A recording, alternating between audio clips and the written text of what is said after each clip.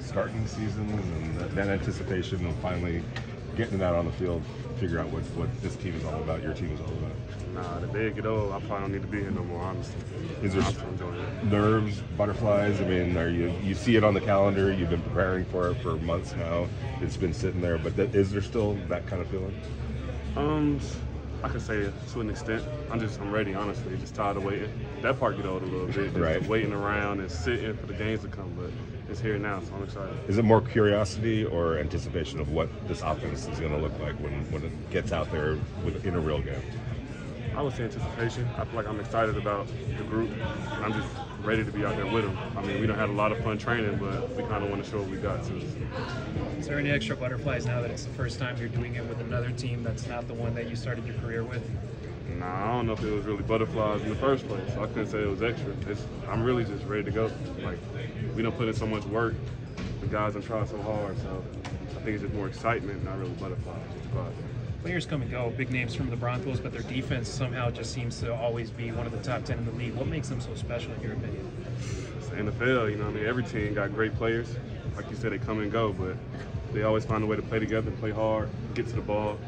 They got a ball hawking safety back there. That's why I always keep the group together. So they just got a lot of tough players, a lot of good players. They know how to make plays on the ball. A player that's opposite of Davante Adams and how much attention he draws. How excited are you to get on the field and have some of those one-on-one opportunities? Man, super excited. Not even just Tay. It's just so many guys that can go out there and win one-on-one. So I want to be one of those guys. You know, if he getting doubled, I got to carry my weight. Could this be the deepest receiving core you've been a part of?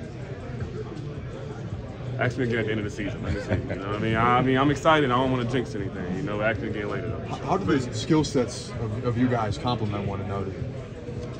It's a bunch of guys who really, truly know how to get open. Like, not just saying that, but like, they all have something different. Like, they know how to create separation, know how to catch the ball, run with the ball after they catch it. So there's a lot of good receivers in the room. Even the names that you guys probably don't mention a lot. Like, they can go out there and give you 100 too. So, like I said, man, I'm so excited to go out there and play with them.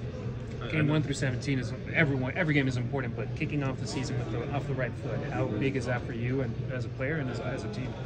I mean, we definitely want to start 1-0. You know, we're gonna go out there, play hard. That's probably one of the best feelings, just being 1-0 every week. So I would say it's super important. We can go out there and try to put our best foot forward. What are the conversations like just in the receiving room, and have they kind of molded the longer that you've been here as we get closer to that game?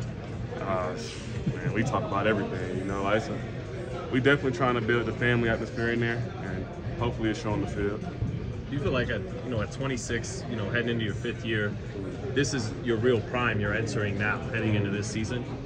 I wouldn't say it's my real prime. Every year I want to be better than the last year, you know, so from my rookie year to my 2nd year all the way to now, like I tried to get progressively better every year, and hopefully the trend don't stop. Thank you. Thanks, Jakobi.